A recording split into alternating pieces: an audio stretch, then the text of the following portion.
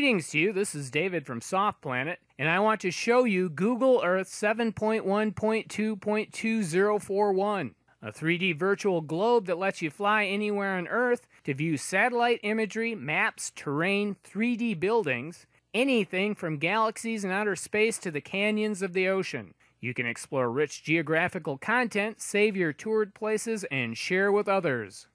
Installation takes a little time, including downloading the installer file with an average broadband connection. There are no surprise extras with it. The program starts right away after the setup process is complete. Later you can change and customize the app.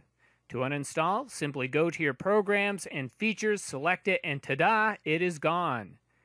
Google Earth, like Google Maps, is one of the best-known Google creations. More than just a tool to observe the moon, Mars, or the stars, it is a sophisticated, modern geographic simulation. It has many features and options, every single one of them tunable and can be switched on or off. Some prior issues were fixed with Google Earth 7. For instance, the Enable Controller option within the Preferences menu is turned off by default. Thus, it eliminates the display of red directional arrows as a result of uncalibrated joysticks or other control devices when they're connected to your computer. The development team from Google has reduced Leap controller sensitivity to user hand motion. Thus, you should find it a smoother flight and you have better control over it when you use Leap. Because it's made by Google, it should support all languages your PC or device supports. Google Earth makes roads, places, ocean, weather, and a huge amount of gallery options instantly available. The interactive reality of the map is astounding. Even 3D simulated structures are so very detailed. The interface of Google Earth 7 is very well organized. Menus, icons, layers, and places can help you do or find pretty much anything you want. The controls are very simple, much like Google Maps. There are two navigation wheels which can be operated via mouse in hand or by trackpad or touchscreen. The quality and details of the images are astonishingly high definition. If you click the wrong button, there's always a way to go back. Operationally, it's quite easy to navigate with the map.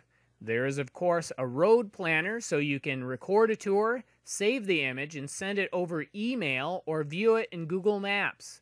You can add polygons or paths, and the weather layer displays clouds and radar in real time. There is also a gallery with many items like earthquakes, NASA, travel, volcanoes, and webcam travel that can be turned on and off.